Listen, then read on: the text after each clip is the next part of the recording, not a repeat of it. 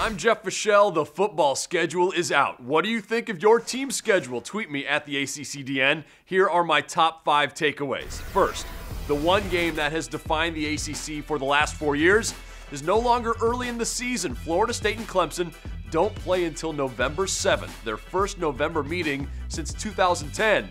The winner of this game the last 4 years has won the ACC title.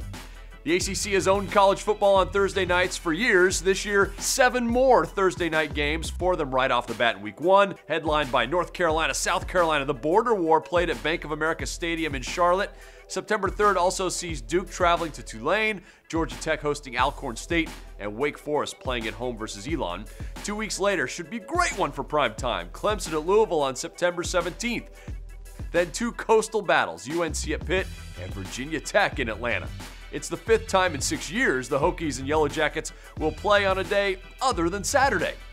5 Friday Night Lights games, Florida State at BC, then Boise State and UVA. That was originally scheduled for Saturday the 26th, but they switched to prime time the night before. By the way, not to go off on a tangent, but Virginia's non-conference schedule, insane. UCLA, Notre Dame, and Boise State, are you serious? But I digress. The Hokies wanted a Thursday night home game. Instead, they get a Friday night, October 9th versus NC State. Louisville visits Wake on Halloween Eve.